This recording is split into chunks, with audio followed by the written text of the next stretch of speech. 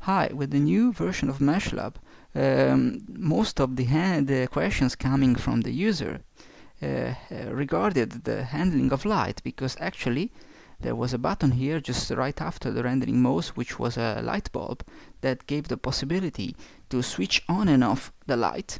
At the same time, if you have a look at the rendering menu, there is no lighting submenu anymore, and the light submenu gave the possibility to make small changes in the lighting conditions. Well, actually, clearly this didn't disappear, because it's very useful, but it has been moved in the part related to the rendering and handling the rendering of every single layer. So this is another big change in the new version of Meshlab. There will be probably a couple of tutorials about that, but let's just talk about lighting. So everything that was there before with the light on and off, and also handling the light, is now in this submenu. So the first part is in shading. With the shading, you can decide how to want to make the shading on the 3D model. So with the face shading, you have the shading calculated for every face. You can switch to the vertex shading. You see that you have a slightly smoother appearance, and this is similar to the previous buttons that you had in the rendering mode, which were the flat and smooth rendering.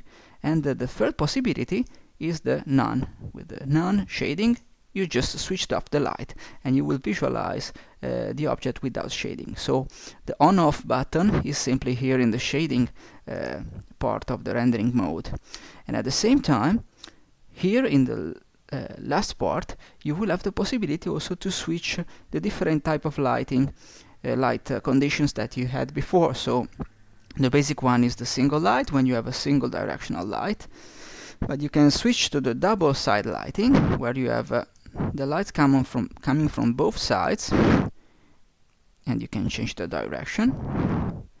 You can have the fancy lightings, where you have two lights with two different colors coming from two directions, and you can change the color of this lights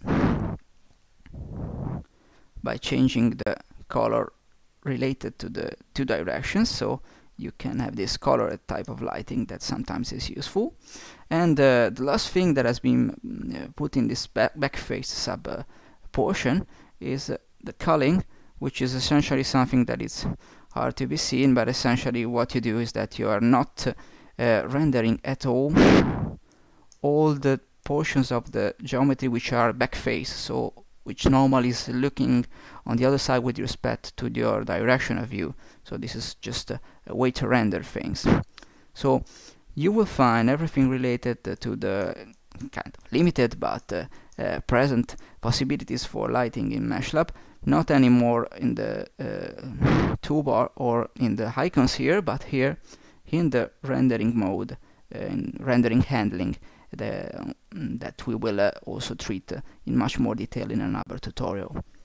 Thank you.